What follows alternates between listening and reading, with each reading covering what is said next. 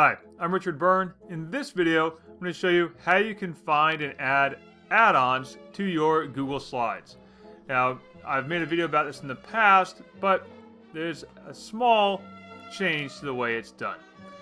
So here I am in Google Slides with my amazing sample presentation, and I'm going to go up to the Add-ons menu. Now, if you're in a G Suite for Education domain or a G Suite for Business account, you may see that your domain administrator has already added some add-ons for you. Otherwise, this will be blank, and you can go to Get Add-ons. From here, you'll find all of the add-ons that work with Google Slides. Now, if you want to get a little preview of them, you can go in and just click on it, and you can see some screenshots, and occasionally you might find a video about it. You can read a little overview and read some reviews about it. Now let's say I want to use this math equations add-on. I now hit the install button, hit continue, and it's going to ask me for permissions to use my account. And you'll see all the permissions listed there, what it's asking you for.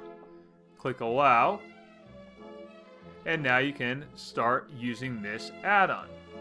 Now on this next screen is where some people get a little bit confused, and that is in actually accessing the add-ons that they've just installed. So let's close this window now. You can see it's now installed because we now have an uninstall button. We can go up to the add-ons, and now we have our new math equations, and we can hit menu, and we're able to start using this math equations add-on. Now, I have not used this one much, so I'm not going to demo this add-on itself, but this is where you'll now be able to work with your add-on. Now, there's another way to find add-ons rather than going through the add-ons menu itself. You can go to the G Suite Marketplace. It's gsuite.google.com/marketplace, and you'll find add-ons for not only Google Slides, but you'll find them for Gmail, Calendar, Docs, Sheets, and of course, Slides. So let's go to Slides here and select More. And let's see if there's one here that we want to use. We'll select that one, and now we can hit Install. And this process is exactly the same as it is if you're going directly from Slides themselves. Now we're done. So now if we go back over here to my sample presentation and I refresh it, we will see that in my add-ons menu, I now have that Easy Accents add-on available.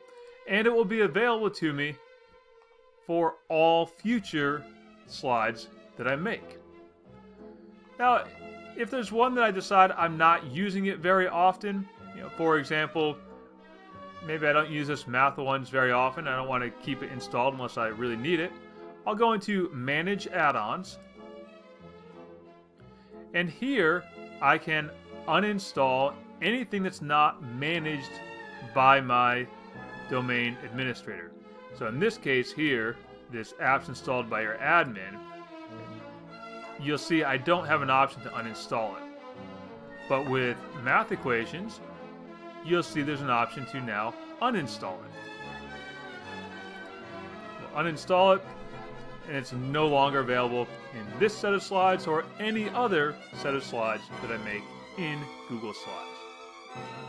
Now the process for adding an add-on to Google Forms, Google Sheets, Google Docs is pretty much the same as it is in Google Slides. Again, go into your G Suite Marketplace and look for ones that are labeled to work with Docs, browse through, and add it in when you want it. So that's how you can add add-ons to your Google Slides. As always, for more tips and tricks like this, please check out freetechforteachers.com and practicaledtech.com.